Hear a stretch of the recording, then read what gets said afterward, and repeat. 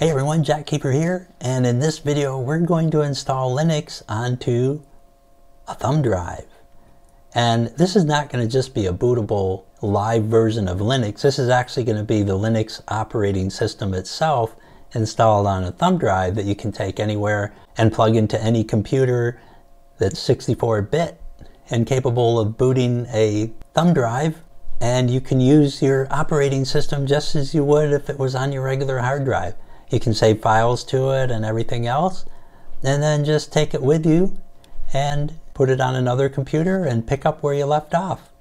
So it's really cool. It's a nice concept, especially if you maybe have a job somewhere and you're working for some skinflint boss who has a chintzy computer with Windows on it and it's full of viruses. So you can put in your own Linux on it, boot it up, and you won't even have to touch the hard drive on the computer that you're working on.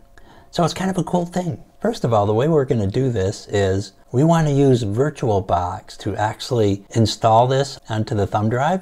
And the reason for that is because if you were just to simply create a bootable stick on a smaller drive and then boot your computer to it and then install it to a thumb drive, there's always a possibility that you could hose something. You could maybe accidentally install it to your main hard drive and then ruin all your data, or you could somehow screw up your boot record. So you don't want to take any chances on all that. So we're going to use Virtualbox. Typically my VM of choice is Virt Manager. I really like Virt Manager, and that's what I pretty much stick with. But in this tutorial, we're going to use Virtualbox because it's available to a wider range of users, especially like if you're a Windows user or a Mac user. It's a lot easier just to get a hold of Virtualbox and do this. So first of all, we're going to go ahead and download Linux Mint for our demo here, our example. So I'm at the Linux Mint website right now, and I got the link to the linuxmint.com website in the description below. So we're going to just go to our download tab here, and we're going to run down here, and as you can see there's 3 different flavors available: Cinnamon, Mate, and XFCE. I'm going to go ahead and download the Cinnamon ISO, and they even have a torrent available. That's cool. So I'm going to go with the torrent. I'm going to download it, and then I'll be right back. Okay, now that we got our ISO downloaded, I've gone out to Virtualbox website, and again I put the link down below in the description. This is virtualbox.org, I believe.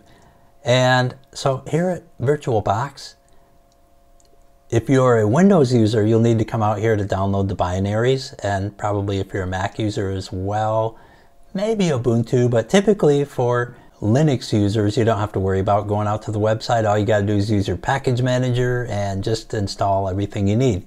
And what I recommend installing is Virtualbox itself, the application, plus the extension pack, which is located right here, Virtualbox, at the time of this video, 6.1.18 Oracle VM Virtualbox extension pack.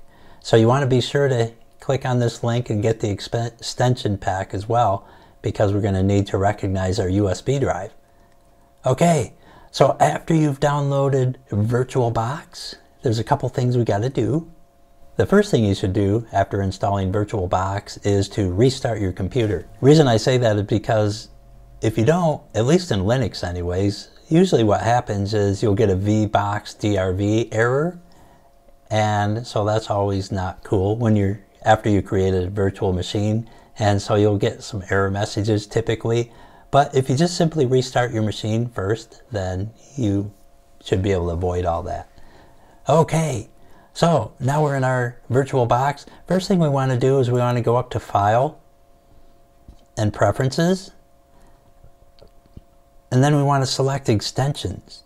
And here we want to verify that our extension pack is installed. Now since I use the package manager in Linux, it is installed automatically. However, if you had to go out to the website and download everything manually and run the install, the extension pack was a separate file.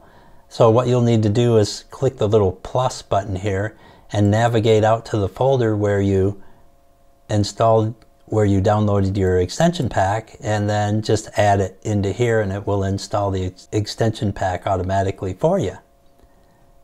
Once that is all done, then you should be set, unless you're a Linux user. If you're a Linux user, then, and I think this only applies to Linux, you know, I just want to be clear on this. In Windows and Mac, there may be a similar situation, but I know for sure in Linux anyway. What we need to do is add ourselves to a user group, the VBox users user group. So I'm going to just do that real quick by bringing up the console. So what we need to do is open our console here, and then I'm going to go up here and I'm going to type sudo gpasswd-a toadwick, which is my user, and then VBox users, which is the group that we're adding to. So now I added the user toadwick to the group VBox users. So now we can verify that we are added to that users by typing groups and then toadwick, which is, or in your case, whatever your username is. So it would be groups, and then for me it would be toadwick. And now we can verify that we are in the VBox users group. Very good. So all we have to do from here now is just to log out and log back in. And so that will activate everything. So I'm going to close out of VirtualBox, log out, log back in, and I'll be right back. Okay, I'm back into VirtualBox. So now that we got all that out of the way, we should be good to go. So the first thing we want to do is we want to create a machine. So we're going to go up here and click New. And then we'll just give it a name. We'll just call it Linux Mint, since that's what we downloaded. And then it already filled in the type and version for us, so I'm going to go ahead and hit next. And by the way, this same process will work for any Linux that you decide to install. You know, we're just using Mint as the choice here, but whether you want to use Ubuntu or Arch, Manjaro, Garuda, it's all up to you. I'm going to crank up my memory up to about, I guess 4 gigs is fine. We'll go ahead and hit next. And then here we want to click Do Not Add a Virtual Hard Disk, because we're not going to need a virtual hard disk. We're going to install directly to our USB stick. So let's hit Create and then just hit Continue. And there we go. Now what we want to do is we want to go in our settings. And firstly we want to go to Display. And we want to beef up our video memory here because it's only 16 megs. So I'm just going to crank that up to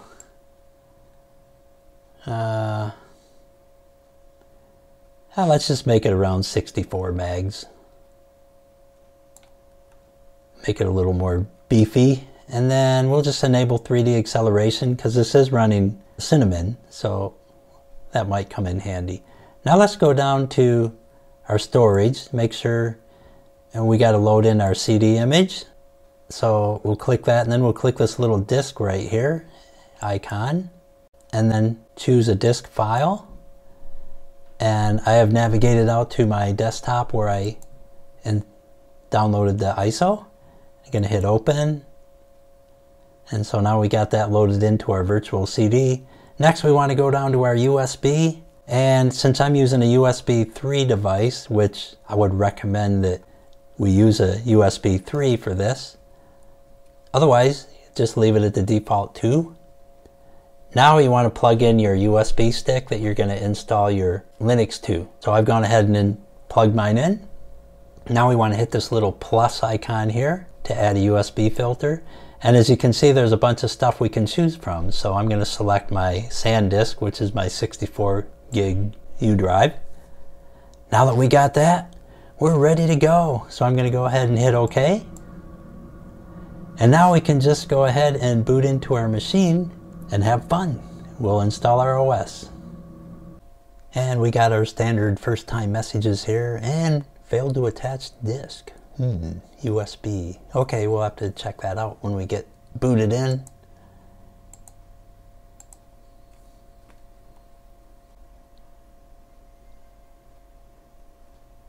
Okay, got our connection established.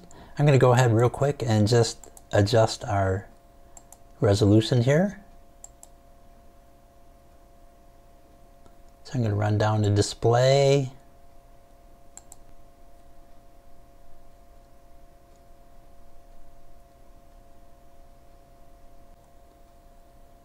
about 1680 by 1050? Okay, that's better. Not as perfect as 1980, but I guess we'll live with that. It's just for installing anyway. Okay, so now we're back at our desktop. Let's see what's up with our U drive. Hopefully that came and mounted here. Nothing. So I'm going to go ahead and unplug my U drive and then plug it back in.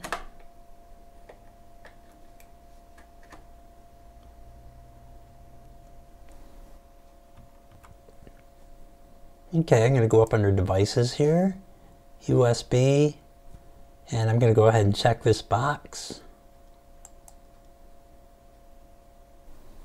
Okay, I see what happened. I'm back in my machine settings. So what I did was I shut down the OS and went into settings here, and then USB. And here's showing my disk is selected, but I have the USB 2.0.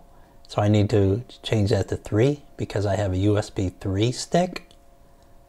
So I went ahead and did that, hit OK. And now we're going to go ahead and restart again. And it should work. Okay, so we're back in. Yay, that's a lot better. All right, so we have our 64 gig drive here showing up now. That's much better. I'm going to go ahead and readjust our resolution again because we lost that when I rebooted, because this is the live version after all.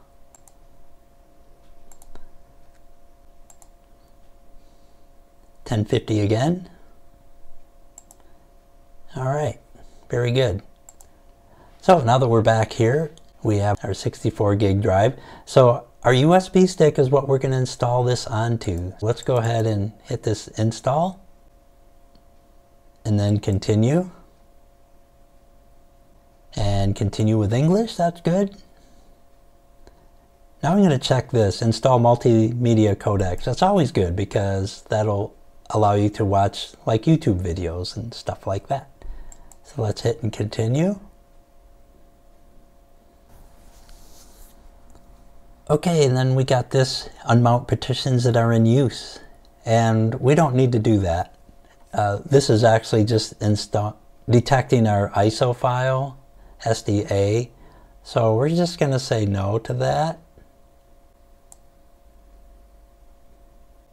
Okay, so we're going to go ahead and hit erase disk. And remember, your USB stick, if you have any important data on there, you want to back it up before you actually install to this disk because it's going to erase your disk completely. Just a little reminder in case you have your treasured stuff on there or your long lost tax documents. Okay, let's hit install. And we'll go with yes. Okay, and that looks good for our time zone. That's close enough. And for our name, we'll just give it anything like Jack.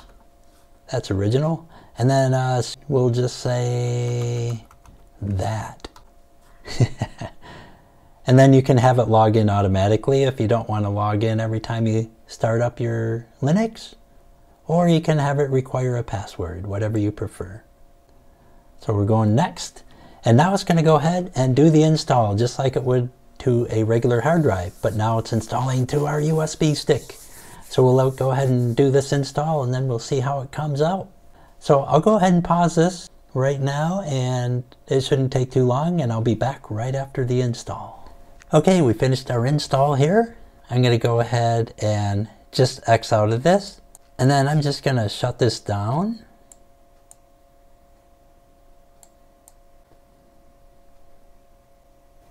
Now if we go to computer here, click on our disk, and we can see all our files here. So if I were to boot my computer to this, then we will have our Linux. So what I'm going to do is I'm going to go ahead and, since I don't have a video capture box with me, it happened to smoke itself a while back. So what I'm going to do is I'm going to open up Virtman. And so since my video capture had smoked itself a while back here, I'm going to go ahead and launch this in a virtual sense, but I'm going to use Virtman instead. because it's a lot easier to launch from a USB stick than in Virtualbox. But in your case, all you got to do is unplug your stick or just reboot your computer to your stick, and then you're good to go. And you should go right into your new Linux install. But for the sake of demo, I'm going to go in here to Virt Manager, and this is my test image that I made a while ago. So what I'm going to do is I'm going to go in here and just open my box here, and then I'm going to go into my settings. And what I'm going to do real quick, I'm only recording this just for your reference in case you ever want to know how to do this. If you're a Virtman user, I'm going to go in here to add hardware and then select a USB host device.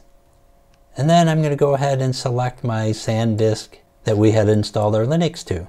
Okay, now I'm going to go up to my boot set options, select my USB device that I just created, and just bump that up to the top of the list there. And now I'm going to go ahead and start this machine.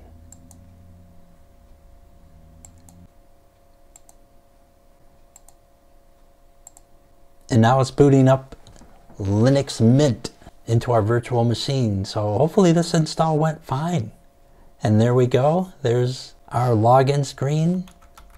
So I'm going to hit my magic password, and we should be into the Linux Mint desktop anytime now. And again, this is booting off of the USB drive that we just created. And there's our screen. Nice. Excellent. Okay, and there we have our welcome deal here. And I'm going to go ahead and close that. Yeah, I didn't set up my Virt Manager there for the display drivers properly to work with Cinnamon. So that's why I got that message. I'm going to go in here to our control panel, change our display, 1920 by 1080. So let's go ahead and apply that. There we go. Very good. So we're going to go ahead and keep that configuration. And now we are running Linux off of our USB stick. And so here's our home folder. And as you can see, we got 48 gigs free on our 64 gig drive. Nice. So now we're all ready to go. And just like any new Linux install, we got all our stuff here, our different items, and even an office suite.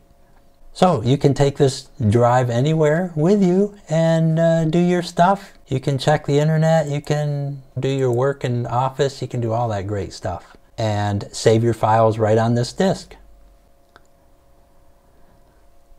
And there's our web page. So there you have it. You have a Linux desktop installed right onto a thumb drive that you can take and use on any computer. Any computer that's 64-bit. I want to just remind you of that because this is a 64-bit OS, so if you plug it into a 20-year-old computer that's got a 32-bit processor, then it's not going to work. But any 64-bit computer that can boot a USB drive should be fine. So there you have it. I hope you enjoyed this video, and if you did, don't forget to hit that thumbs up and hit that subscribe button. Thanks again for watching. See you in the next video.